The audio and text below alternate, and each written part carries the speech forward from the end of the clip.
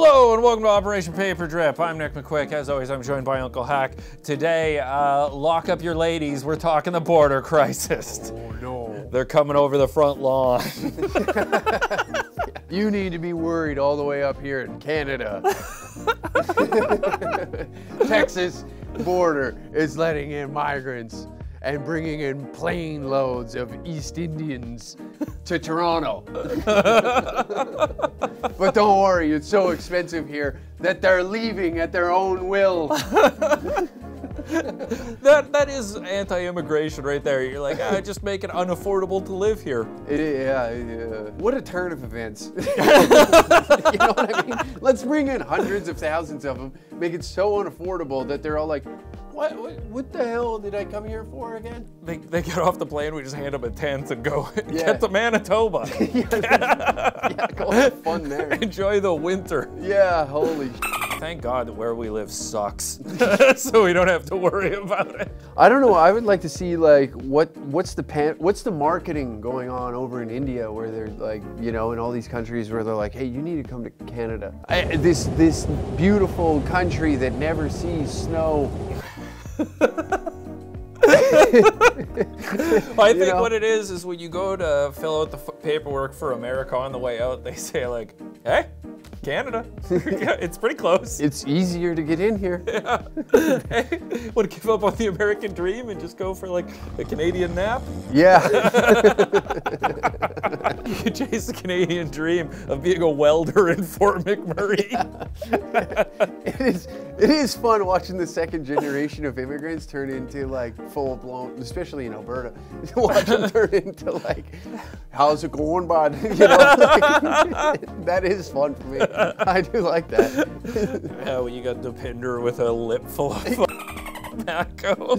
Never seen an East Indian in a cowboy hat, but I mean, Bollywood is really grabbing a seventh gear. That's the other type of cowboys and Indians. I think it's funny though, with the border crisis in America with immigration, they like put out every movie where it's like some guy holding the American flag and a machine gun. It's like, we're the best, we're the greatest, America, rah, rah, rah. And then it's like, why does everybody want to be here? Why do they keep showing up? It's like, because you won't stop telling us how great you are. Yeah. You've been taunting this heavyweight championship belt in our faces for so long, and we want a piece of that, you know? Yeah, we don't have that. When like I go to a Walmart in America, you walk around, there's flags, American flags hanging off of the rafters. In Canada, we just have rafters. You go to America and everybody's so proud of it, and they're like, it's the greatest, and then they're all confused why everybody else wants to participate. Right? And then when you do get there and you realize like, oh, this is just really good marketing once again. Yep. You know, their marketing is just a little bit better and they make it a little harder to get in, despite the border crisis, I guess. Yeah. But then it's like, well, this one isn't as good, but the process to get in is much easier. Unless you just want to storm a gate, a giant wall in Texas. Yeah, just run up against it. Yeah. I have a solution. Oh, okay. I have a solution for the border crisis. Okay. I think you start treating it like a nightclub in Los Angeles, a high-end nightclub in Los Angeles. I like right? this. This is a multi-pronged approach, and we're going to solve a lot of problems inside America with my solution. Okay. Okay. So the border guards just got to start acting like they're bouncers at whatever. I don't even know any hot clubs in Los Angeles, but you get what I'm saying. And then they just let in the hot ladies, right? Just let in the sexy ladies at the border, preferably the ones that aren't carrying children. The ones that aren't loaded up. Yeah, the ones without baggage, you know what I mean? Because male loneliness is skyrocketed in the US, right? And you have passport bros flying to these countries to marry the women anyways. Just let the ladies in. You save yourself a plane ticket to go to Guatemala or where the f you were gonna go to try and find one of these like... Philippines or Thailand. Yeah, one of these trad wives that they're always praising about with the red pill community. Then you've solved both, you know? Because then like women from these countries aren't going to tolerate men that sit around and play video games all day. They'll browbeat these guys into like actually going. Now you've solved the workforce, you've solved male loneliness, and you've solved immigration all in the same stroke.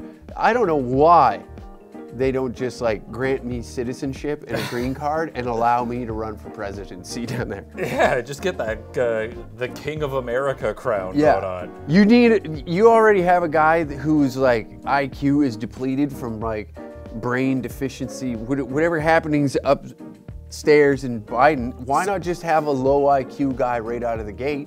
Yep. You know, I'm not going to sit here and tell the American people how great I am and how smart I am. I'm one of you. You know what I mean? I should be a gas station attendant, at best. You don't even know what a gallon is. No, I don't even know. I can't even do the transfer of the metric systems to, you know what I mean? Like, I'm fine. You know, you could go in there. You thought like Trump could talk. I could do the same thing. Oh yeah.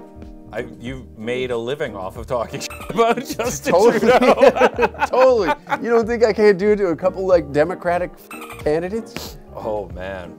Nope, I think you can. Yeah, I've cussed a lot in this episode, so the editor's gonna have a hell of a time with it. Okay, well, let all the sexy immigrants in and keep all the filthy whole country people the hell out. So yeah. Make sure to like, subscribe. There's a comment section. Let us know that we're right. If you want to say anything else, go away.